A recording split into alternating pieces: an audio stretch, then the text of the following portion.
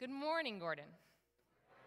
It is such an honor to be with you this morning. I have really never had a chance to speak in front of such a large student body before, so I'm kind of in honor. As Carter mentioned, I'm the executive director for Amirah. I came into this role a year ago, and a year ago I was immediately thrust into the world of anti-trafficking and sex trafficking. Within 2 months, I was quote-unquote considered an expert in this field. And all of a sudden, I'm now a leader in this movement in New England. Now, that word leader has been a mixed bag for me my entire life. I've had a difficult time for years now thinking and imagining that I'm a leader. I've read leadership books, and I just get frustrated.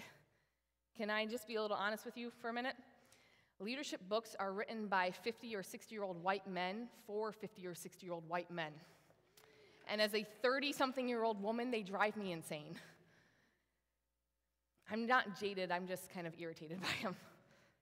But here I am, I'm a leader in the anti-trafficking movement in New England, and so I have to figure out all of a sudden what my leadership style is.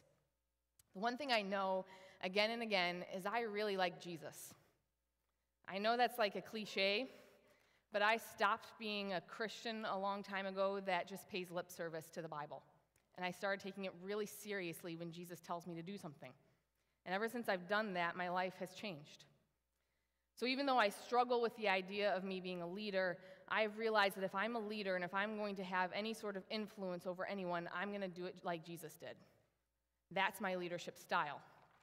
There are probably 1,000 things that we can learn from Jesus and his leadership through the Gospels.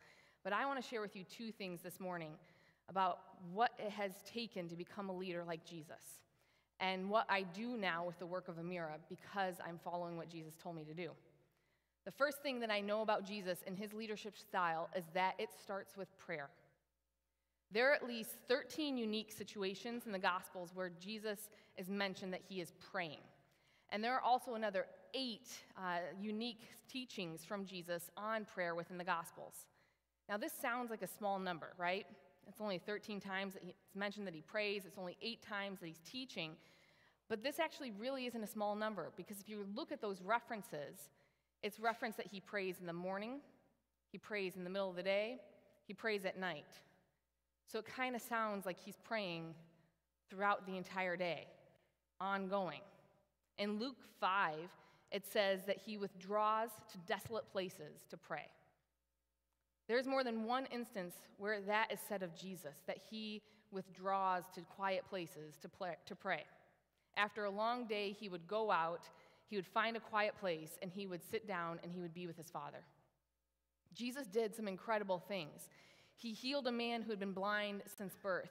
He healed another man who'd been an invalid for 38 years. He raised his friend Lazarus from the dead after he'd been dead for 4 days.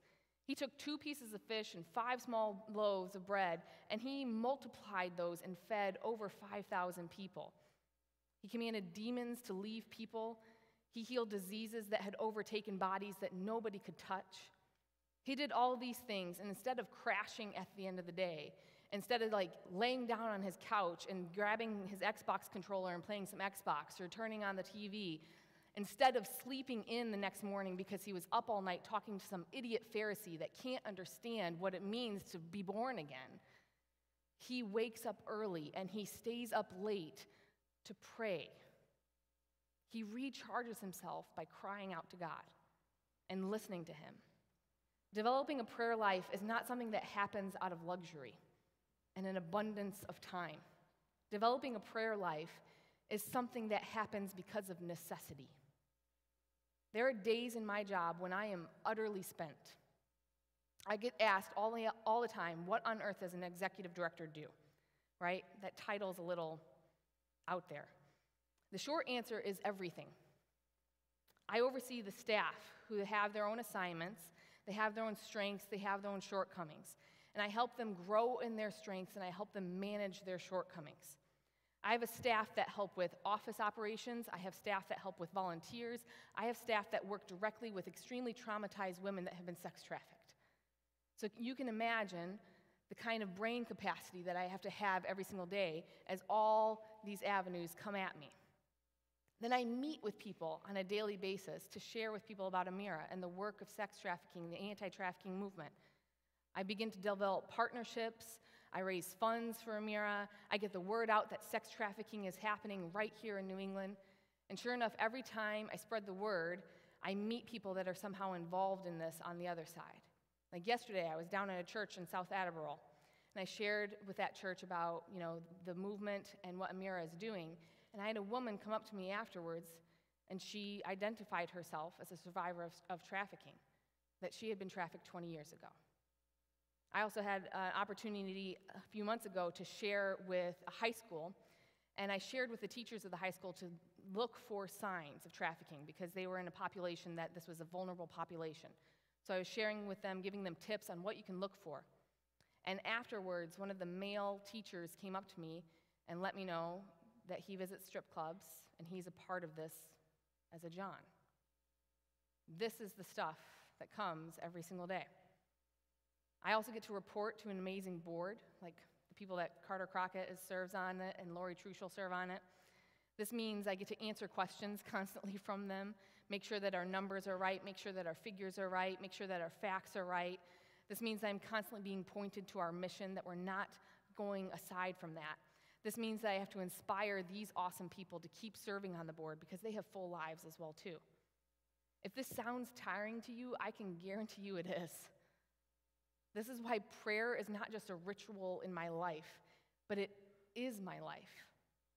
I've come to understand that when Paul tells us that we're supposed to pray without ceasing, that it's because he understood that leading will take every part of you. So you have to open up your heart and your mind and your soul to constantly communicating to God and always being open to listening to him. I think that that is what Jesus did. I think that's because of his prayer life and everything that he did, constantly seeking God. This is why he was able to do the second part of what I think his leadership style is, and that is to love sacrificially. Jesus said in John 15, "This is my commandment, that you love one another as I have loved you. Greater love has no one than this, that someone lay down his life for his friends. You are my friends if you do what I command you. Greater love has no one than this, that one lay down his life for his friends." Jesus lived this out before his disciples. I've noticed that as I read through the Gospel of John, this is like a blueprint for how to be a disciple of Jesus, right? It's showing constantly that love that Jesus lived out before every single person that he encountered.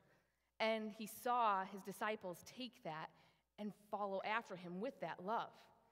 Jesus did miracle after miracle. He spent hours with people, teaching them, healing them, talking to them. And John saw his rabbi, his teacher, go off alone, spend time in prayer, only to have that get interrupted by people again. And he saw Jesus say, "Okay, there's the interruption. I'm going to love these people." He did all this without any praise or a book tour or a camera crew following around.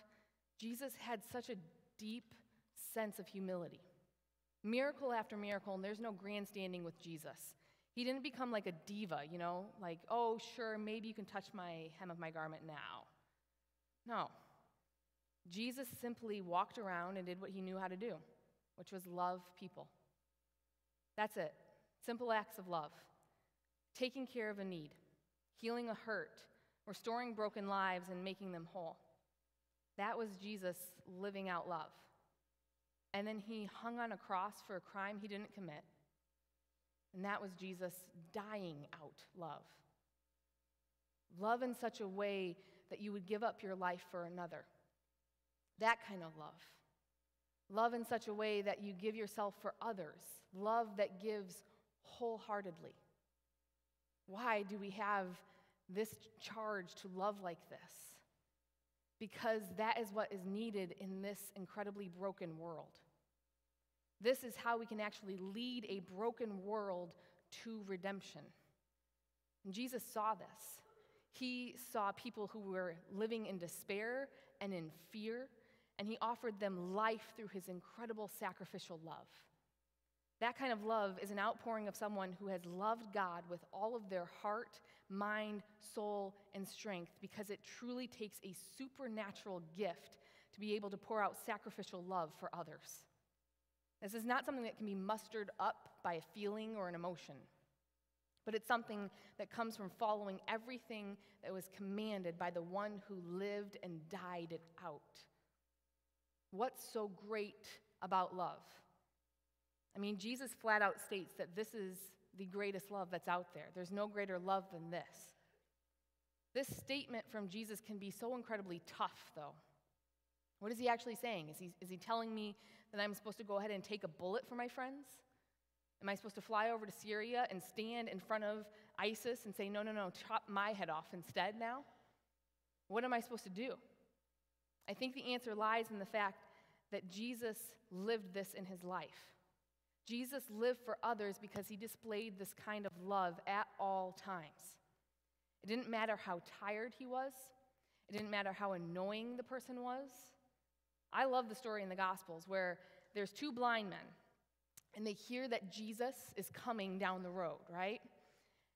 And they just start hollering, "Jesus, Son of David, have mercy on us!" And all the disciples and all the crowd are like, "Shh, you're annoying. We're trying to hear Jesus. We're trying to listen to him. He's our rabbi. You need to be quiet now." And instead, these annoying blind men are like, "Jesus, Son of David, have mercy on us!" How annoying is that, right? And here's Jesus. He hears them. He parts the crowd. He walks over to these two blind men. He's like, "Hey, what can I do for you? Oh, you want to be healed? Okay, here you go. Let me love you. Let me take care of your need." If there is anyone in this earth that has the right to be annoyed and irritated by people and how needy they are and how troubled they are and how their stories that are just so heartbreaking can break your heart and make you not want to get out of bed, it's Jesus. I mean, people are needy, and that's like normal people. People are needy. Imagine working with extremely traumatized individuals, like, say, women that are sex trafficked, or drug addicts, or the list can go on and on. Needy, hurt people. What on earth do we do with them? Jesus has the answer. You love them. And not whatever you think love is because you watched some movie, but the love that I showed you. The love that was there when a crowd of 5,000 people were hungry and looking for food. The love that was there when for 38 years a man is sitting there getting passed by person after person after person because they don't want to help him. The love that shows a woman who's bleeding for 12 years and has nowhere to go and no one to turn to. That kind of love, the love that when God said, "My will is for you to die in order that everyone else might have a chance to live." That love. Love them with that kind of love. To wrap our minds around this, we have to realize that our motives and the power that will enable us to do this cannot come from ourselves. This is actually true leadership, recognizing that I will never be able to love people on my own and by my own power. In fact, I'm pretty sure if I tried, I would fail every time because I'm an introvert and people make me tired. To find this motive and power, this enables us to love, is truly significant. I think this is a community of Christians who understand that because Jesus loves them, they are so completely healed inwardly by what he has done for them, that love becomes the natural byproduct of a spiritual healing. I shared with you at the beginning that I've had a hard time of thinking of myself as a leader. These are the two things that I know that I have to do if I'm going to lead. I have to have a prayer life, and I have to love sacrificially. I can promise you, I don't go walking around telling my staff and everybody I meet, "Hey, I'm a leader." That's really lame. In fact, I've never actually used that word in front of anybody that I work with or the women of our safe home. I've never used that word. Each day, though, I take on the challenge of Jesus, and I develop my prayer life, and I love like he tells me to love. A few months ago, we were celebrating the birthday of one of the women of our safe home. And she is somebody that she likes to do things for other people. So even though we might be celebrating her, she's going to give gifts to you. She's one of those really cool people. And so we were celebrating her birthday, and sure enough, she had a gift for every single person in the room. She made rocks. And so she had these rocks, and she wrote on them a word for everybody that was in the room. And so for all the other women that were there that had been trafficked, she gave them each a rock that said survivor. And that was so incredibly special. For her case manager, she gave her a rock that said fighter, because her case manager is fighting for her. And I was the last person that she was giving her rocks to, and she came up to me, and the rock that she gave me said leader. I can promise you I've never once told her, I'm your leader, you have to follow me. I have merely prayed for her, and I've loved her like Jesus told me to. Because of that, I've been able to see part of her life be redeemed. About 2-3 months ago, she started coming to church with me. And she started to ask questions. What do you mean this, God loves me? What does that mean? Who's God? What's Jesus? What's happening here? And after a few weeks of going to church and a few weeks of her asking these questions, one day she said, I'd like to go pray. And we went down to the altar and we prayed that she would receive forgiveness from God. Last month, I was able to baptize her. And she is now understanding fully that God loves her and she will never be bought and sold again. It's absolutely amazing to see.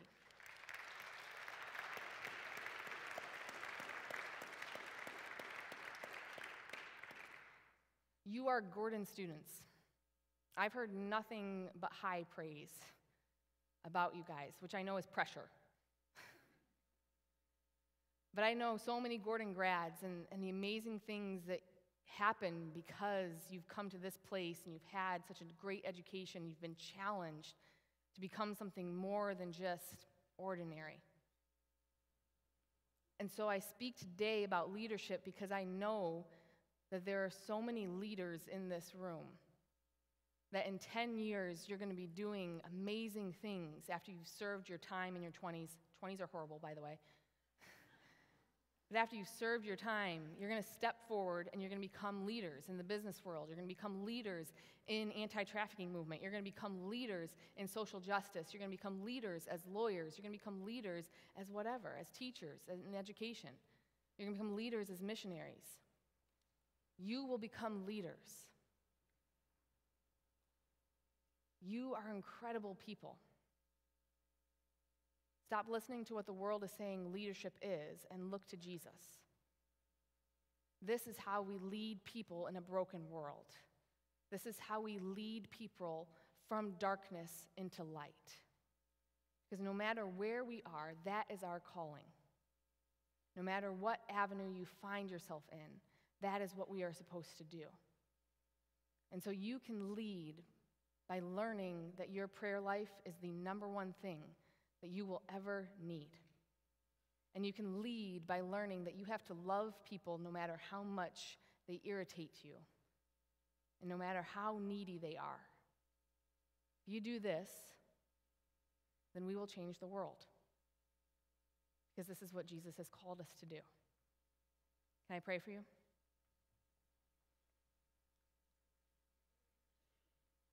Father in heaven, I thank you so much for this student body. I thank you so much for every calling that you have here in this place. I thank you so much that you are a God that hears our cries, that you are a God that sees us in every detail. And I thank you so much, God, that you have made incredible men and women in this place to do incredible, extraordinary things. I pray, God, that you would help them to know you, for there's nothing better than that. I pray, God, that no matter where they go, they would go with you.